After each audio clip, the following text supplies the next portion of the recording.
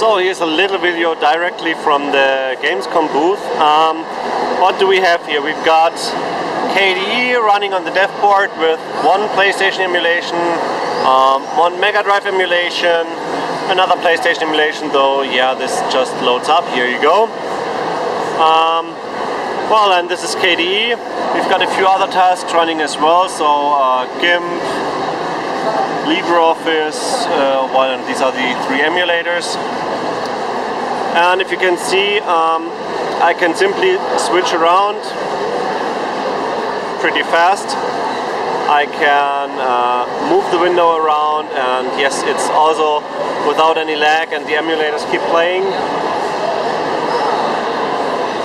There are few lags here because we're using KDE, and KDE really uses a lot of resources. But well, yeah, I can also start playing a bit of Pyra here. Works without any issues. There you go. So that's what you can see here at the GamesCom at our booth, running directly off the Pyra prototype.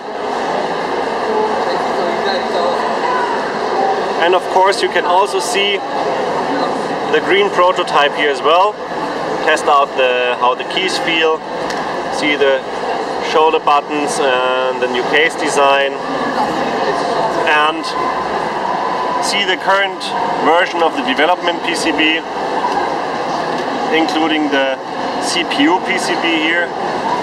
Can I get this? Not really. Yes, and that's what we're currently showing here at our booth at the GamesCom. So if you have some time, come over and visit us.